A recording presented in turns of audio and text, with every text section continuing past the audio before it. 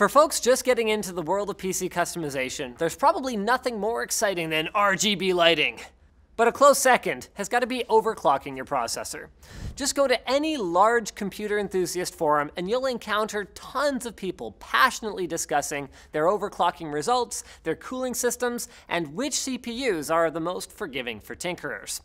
But as active and vibrant as the overclocking community is, have you ever wondered whether it's even worth it to go through the hassle of making adjustments to your CPU to squeeze every last megahertz you can out of your hardware before it reaches the point of instability? Well, it really depends on what you're trying to accomplish. Although seasoned veterans of the overclocking game know this well, novices who get excited after buying their first unlocked CPU may not know that while you certainly can get a performance bump by overclocking, you're not likely to change your computing experience in a jaw-dropping way. But why would that be? Well, as we discussed in this episode, the improvements that we've seen with CPUs over the past couple of decades have largely been due to changing their architectures. That is, the way that the pathways that handle logic inside the processor are put together, as well as shrinking transistor sizes that make the processors faster and more power efficient.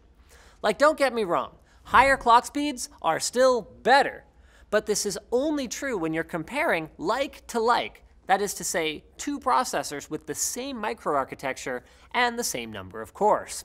And to top it off, you're almost certainly not going to be able to get close to, say, doubling the factory clock speed at home unless you're running some sort of incredibly exotic, high-dollar cooling setup. And the thing to bear in mind, guys, is that even then, that kind of equipment is usually meant for short-term overclocks in a competition environment, not for everyday use. With a standard air or water cooler, you're likely to get a few hundred megahertz bump, but anything north of 1 gigahertz is probably going to be a bit of a challenge. So, does that mean overclocking is a huge waste of time and does nothing practical? Well, no, we're not saying that at all. We're just saying to have realistic expectations, which includes knowing how different types of programs and games utilize your CPU and your GPU in different ways.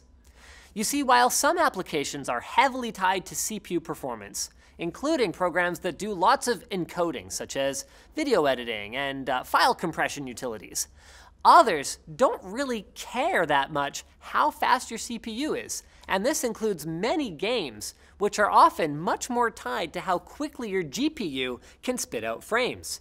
So if you were to overclock your CPU by a few hundred megahertz, you could expect your files to compress or your videos to export a little bit faster, but you might actually see virtually no improvement when you're gaming.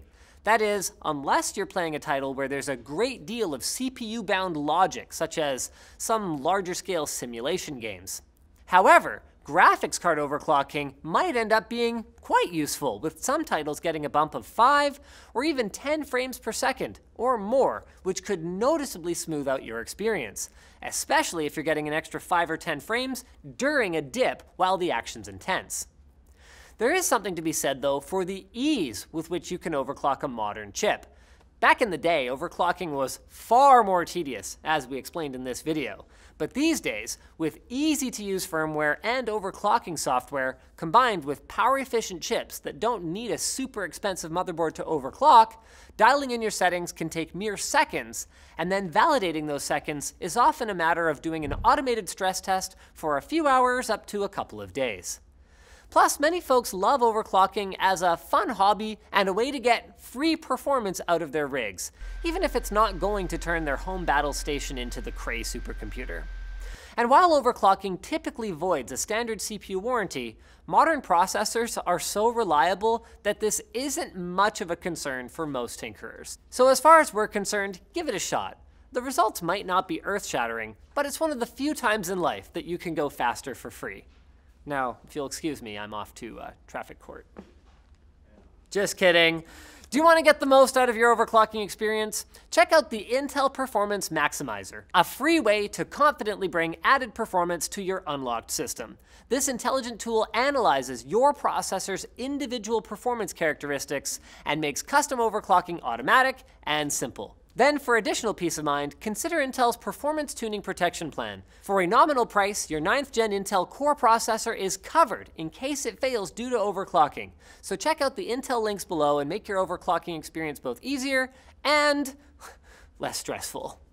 So thanks for watching, guys. Like, dislike, check out our other videos, leave a comment if you have a suggestion for a future video, and don't forget to subscribe.